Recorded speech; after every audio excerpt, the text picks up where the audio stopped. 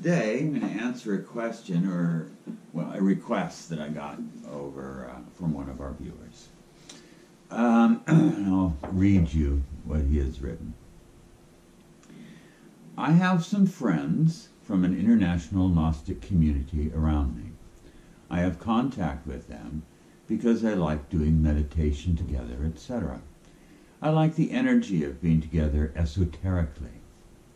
Anyways, everything went well till I told them that I am homosexual. I thought it would be accepted because they are also working with the occult craft and have understanding of such things because they have more energetic feelings. But they said homosexuality is against the universal love. It is a degeneration trade back to the previous lives. I was shocked. Gnostics are a Christianity-oriented community, but they have also many mutual ideas with Hermeticism. Okay, my request is, can you please make a short video about sexual orientations, sexual life, from a Hermetic point of view?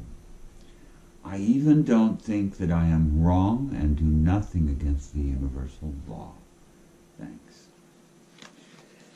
Okay. Man, I am sorely tired of this conversation. I have it over and over. Number one, homosexuality has no bearing at all on universal law or the universal love. It has nothing to do with sexual orientation. Period. This is just simple prejudice. Dogmatic prejudice, the repeating of something that they have been told, that their religion has told them, or their culture, their society. It's absurd prejudice, just like racism,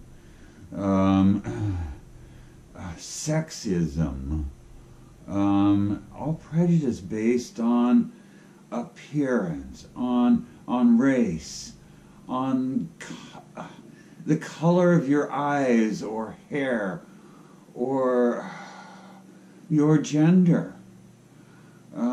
It's all the same. It's not thinking. There is no thought that goes into a prejudice. And there is no basis in reality for a prejudice. At any rate, prejudices are things that we must fight against within ourselves. Prejudice and bias. As Hermeticists, we have to examine every single one. And we have to dissect them. We have to figure out what is at the root of our prejudices and our biases. Even the simple things like things that we have an affinity for, or the opposite of things that repel us. We must examine them and understand them so that they become part of our conscious awareness, not just an automatic response. And prejudice is always just an automatic response that we have learned. It's like a negative character trait. It really is a negative character trait. So, does homosexuality violate any universal laws? Well, no, it doesn't. It exists in every species of animals on the planet. Studies have shown that homosexuality exists in every species of animal. Every animal that has sex has heterosexuality and homosexuality as natural parts of its sexual expression. Heterosexuality is necessary for reproduction, and that's the context in which it exists in every species of animal. Homosexuality is not about procreation. It's about affection, and it's about sexual gratification. But so is heterosexuality. So is bisexuality. So is pansexuality, metrosexuality. Whatever sexuality is rooted in either procreation or affection or power. Rape is about power. It is about power over and control. It's not about procreation or affection. So there's sexuality in and of itself has nothing to do with one's suitability to pursue hermetics or to pursue spirituality of any kind. What you do with your sexuality does, if you're using your sexuality violently to control another or manipulate another, well, then that sort of renders you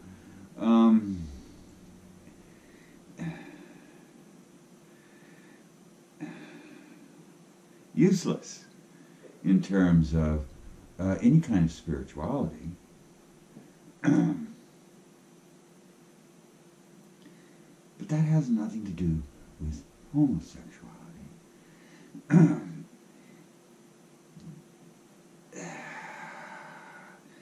Sexuality as it relates to hermetics, I'm sure we're all familiar with the sort of semi-pornographic image of a man and a woman in copulation having sex, sitting together, joined together, and there's all this energetic flow going on, and it's very reciprocal, energetic flow, and there is a male counterpart of that energetic flow and a female counterpart of that energetic flow, and they're each slightly different. Okay? Now everybody thinks that that is the only way it can be. I have to tell you, it's not. It is an ideal. It is a way in which the energetic between two bodies works during a sexual copulation. This is just one example of a man and a woman who have great affection for each other and who are aware of their physical body. I mean, like they are in their physical bodies. When that occurs, that is a pretty accurate picture of what happens at an energetic level between the man and the woman. In rape, that does not happen. There is no energetic like that, because that energetic is astral in nature. It doesn't arise from the physical act of lovemaking or physical act of sexual copulation. Set lovemaking aside here. it arises because of the astral emotional connection or lack of connection. That's what determines the energetic between two people. So it's like the physical manifestation of what is originating at an astral level. So, in the elderly couple that has been married for 45 years, who has sex merely because it's habit and they feel a responsibility to have it in their marriage, that energetic does not manifest in the same way.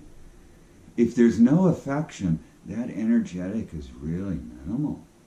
It is focused on the self then and not on the pairing. Okay? So, that energetic looks very different with different couples, different couplings. And it's not so often distinct poles. Those are cultural more than anything else. We are programmed from birth with pink or blue, we get dolls or we get trucks. We're programmed from the moment we take our first breath. Our parents are projecting all these, male, female things. We have these roles that we play. So, if the female is a traditional female, and the male is a traditional male, then we have this polarization of energies that is extreme. But when those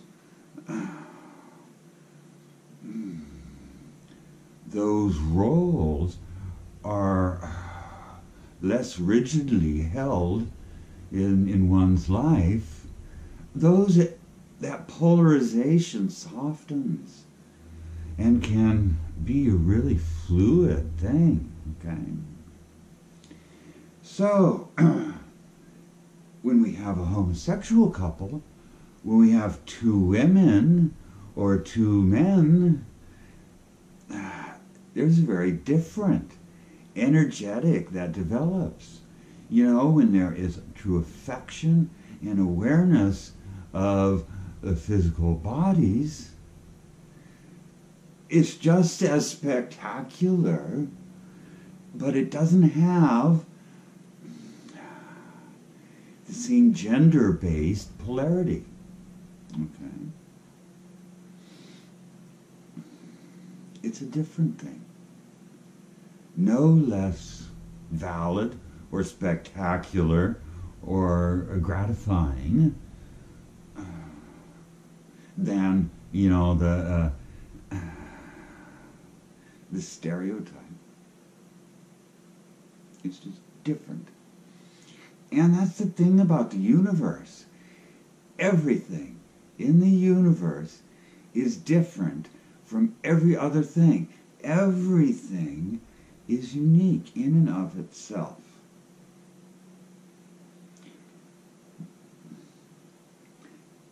So there is no right way. There is no universal law that says you must be this way and only this way. Those are cultural things. Those are about power over, keeping everybody in line and easily controlled. Those aren't about organic life.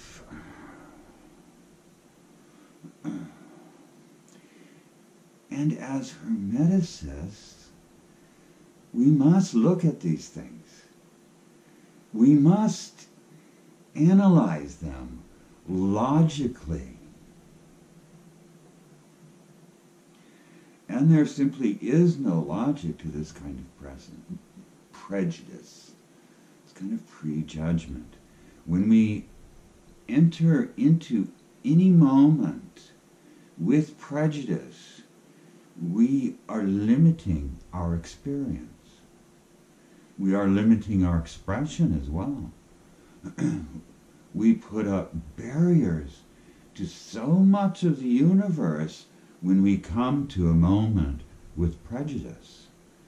It precludes us from experiencing the fullness of the moment, the fullness of the person, if we come with a prejudice. Or if we come with a bias that we don't recognize. It's so much like a prejudice.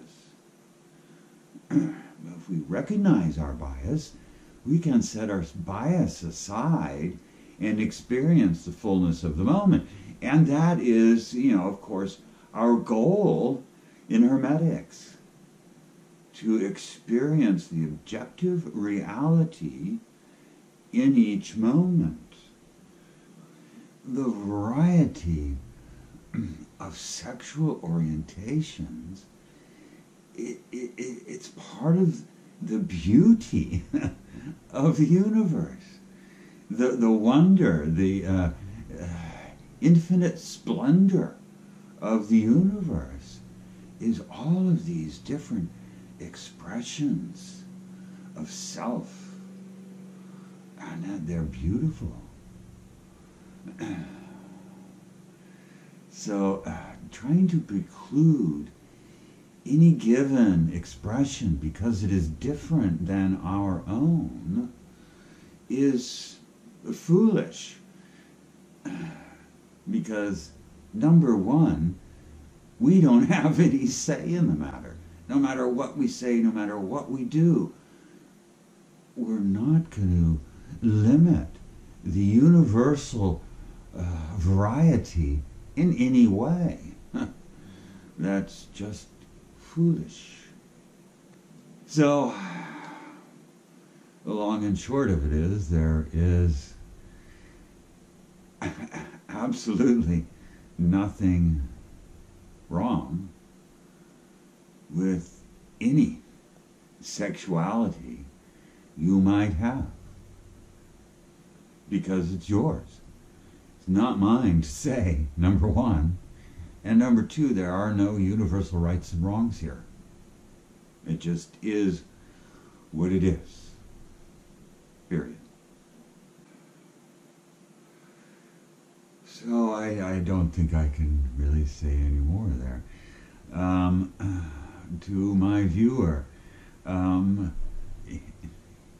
haven't violated any universal law, and you certainly haven't done anything against the universal law. Whatever that means, I mean, I know you to be a very loving person. And to say that you are doing something against the universal love, I mean, whoa. That just boggles my mind.